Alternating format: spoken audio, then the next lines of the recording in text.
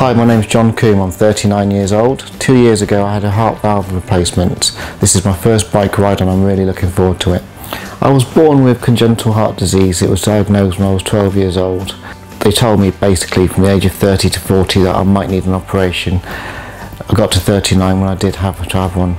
So I had a titanium valve replacement for my aortic valve.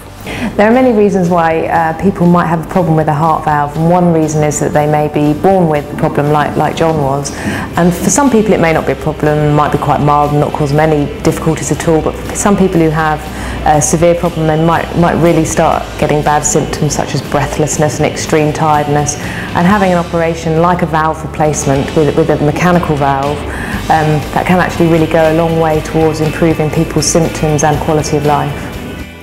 The cardiac rehab helped me from the British Heart Foundation in such a way that I lost 2 stone in weight when I had my operation, and I had 7 weeks in hospital, mainly through muscle in my leg, and I did 6 weeks of physio rehab and it built my muscle up. They were really good. Good luck to everyone taking part. I hope all the training is going well. I look forward to seeing you all on the day.